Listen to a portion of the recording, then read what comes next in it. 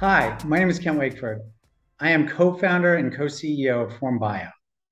I'd like to share a little bit about my background and why I'm so excited about FormBio. When Andrew and I co-founded Colossal Biosciences with Ben Lamb and George Church of Harvard University, Andrew and I saw the opportunity to leverage the power of data and analysis to accelerate the biology discovery process. Colossal applies cutting-edge advancements in synthetic biology to address issues of loss of biodiversity, species preservation, and restoration. Coming from the software and data science viewpoint, Andrew and I led the creation of a platform to help advance the cutting-edge work being done by the scientists in the labs at Harvard and the Wyss Institute, focused on CRISPR and genome assembly. This is when the light bulbs went off for us. The platform that we created not only could help scientists at Harvard and the Wyss Institute accelerate discovery, but it could also be applied to much broader fields of synthetic biology and even beyond. This light bulb moment led us down a path to the spin out of FormBio and the company's much broader focus. As computing and software innovations advance exponentially, there's a serious disconnect between what is possible and what is practical for the biologists leading life sciences. This creates a big problem in efficiency, bandwidth, and discovery timelines in what is today a golden age of biomanufacturing for medicines, materials, biofuels, food alternatives, and so many other synthetic biology innovations. When biologists are spending their limited time learning how to create and wrangle Python scripts or trying to organize terabytes of data, they're not spending that precious time on biology. And outsourcing to a bioinformatics core, conversely, can be time consuming and a bottleneck in and of itself.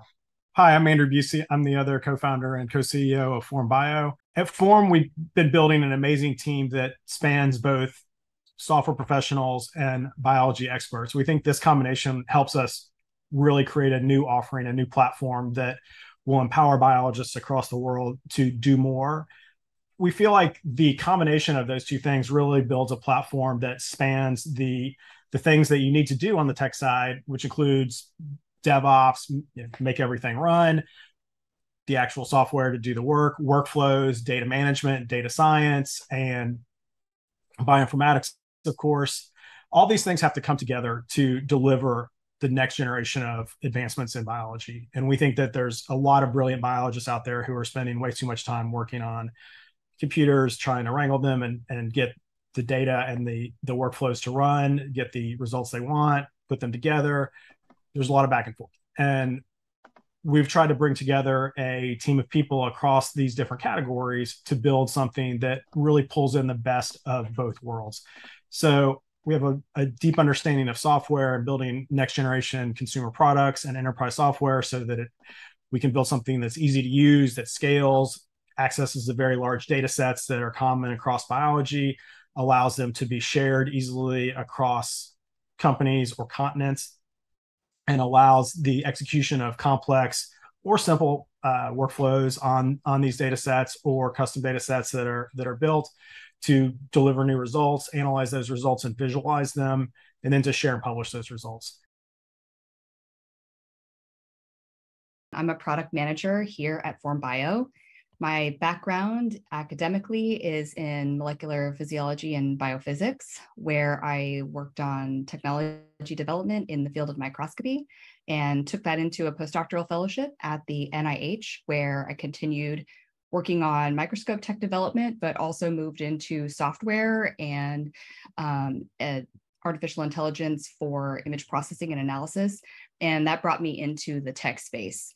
One thing I'm really excited about with FormBio is the opportunity to create great software for computational biological data analysis, and also to contribute to setting standards for rigor and reproducibility and transparency in artificial intelligence for machine learning and deep learning models.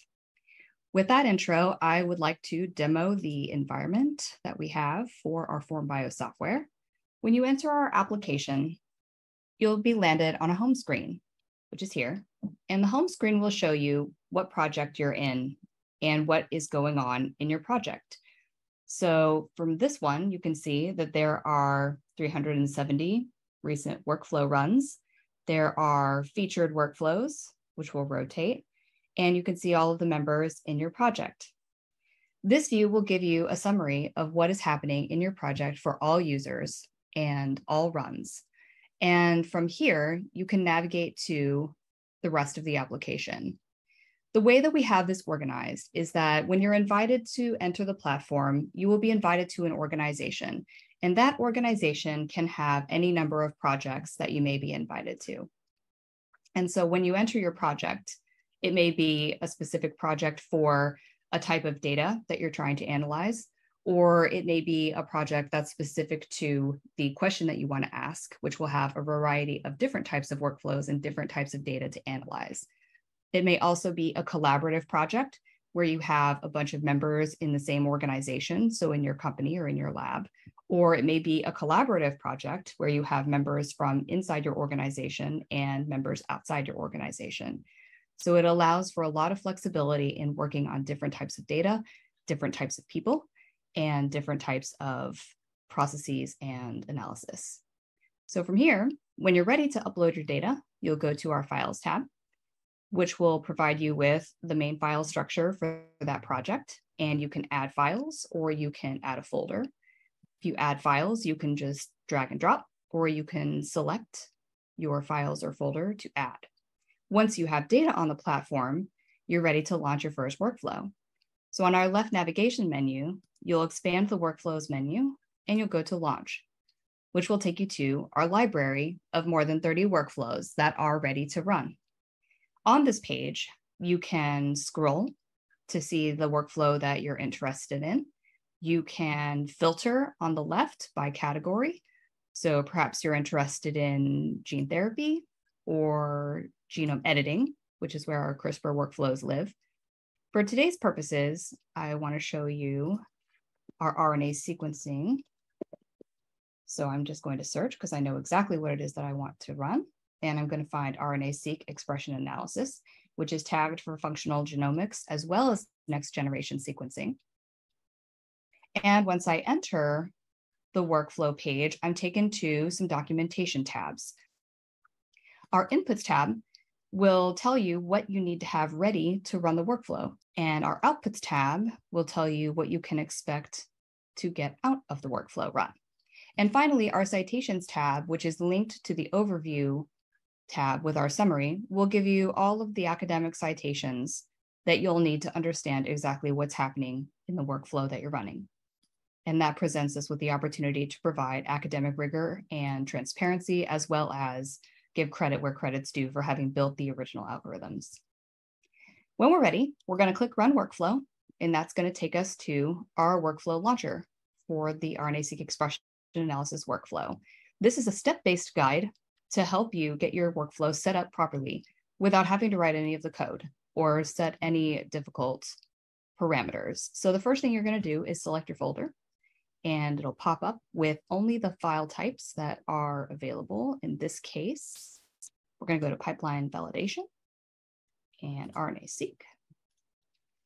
And now we have our path for the data that we're going to use.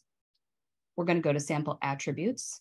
So the sample attributes tab only exists for workflows that require things like a sample group or a sample ID to provide metadata context for the type of analysis that you're going to run.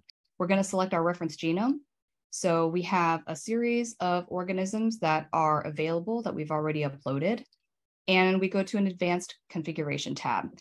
If it happens that you have advanced configuration features for the workflow that you're running, then that will be here. Lastly, when you're ready to review and submit, you will be taken to this last confirmation page. You'll notice at the bottom, the Run Workflow button is not active yet.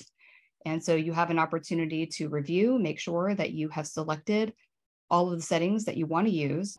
So for our purposes, because running this workflow will take about 15 minutes, we are going to cancel. We're going to get a modal, a prompt that allows us to make sure we're ready to lose all that work we just did. And then what we want to do is go look at a run that's already been completed so you can see what the output is.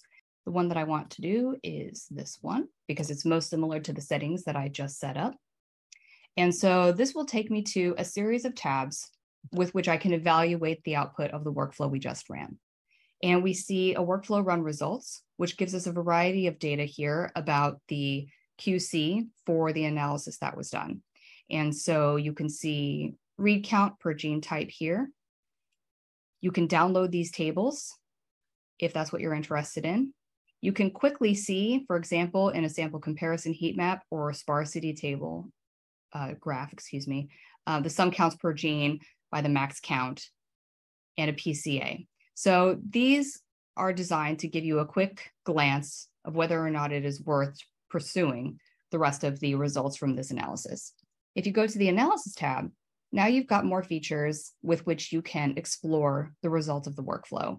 So here, the default is gene type, but we can also look at a PCA analysis where we can adjust the parameters based on whatever table we used for the design.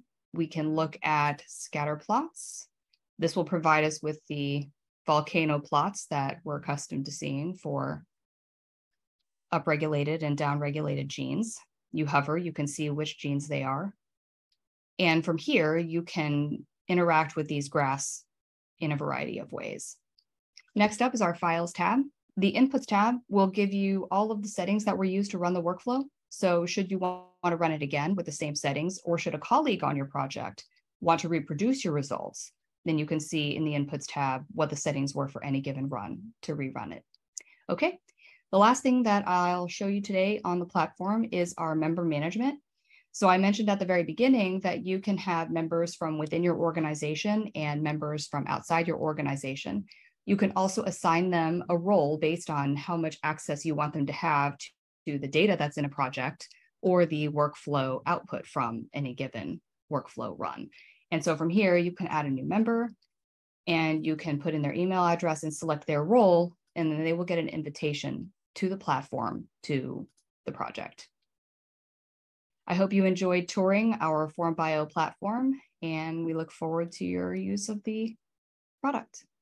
So now that you've been introduced to the FormBio platform, let me tell you a little bit about why you should be excited about it. The workflows that we have put together and validated with our internal team are computationally optimized to run very quickly, and they don't require any coding know-how to run them. And so the major benefit that you get for running our FormBio platform is that it will make your workflows and your data analysis and processing and data storage more efficient. And that will make your day-to-day getting to the conclusions for the questions that you're asking in your research, whether it's clinical or bench science, much more efficient and rapid. And also the collaboration aspect will permit you to work with internal and external collaborators to reach insights that you may not have had as easy access to. And future developments will include even more exciting visualizations and even more exciting features. So for now, happy forming.